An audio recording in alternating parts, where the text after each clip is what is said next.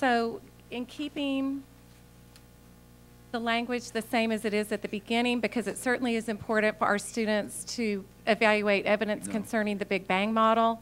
That is the prevalent model that is presented scientifically, and we certainly want to have avid and intense discussions about that, and such as redshift and cosmic microwave background radiation.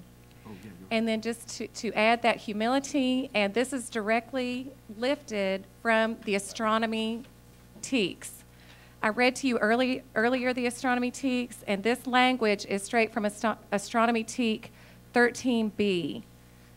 So after the comma, where the underline is, and current theories of the evolution of the universe, including estimates for the age of the universe.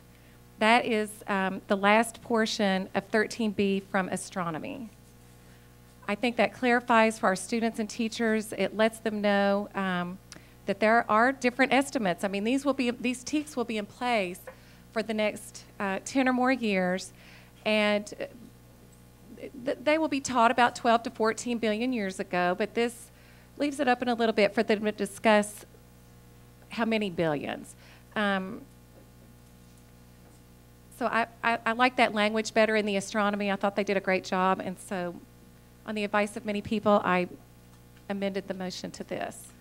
Okay, Ms. Cargill's motion is to strike language, the concept of an expanding universe that originated about 14 billion years ago, and substitute current theories of the evolution of the universe, including estimates for the age of the universe.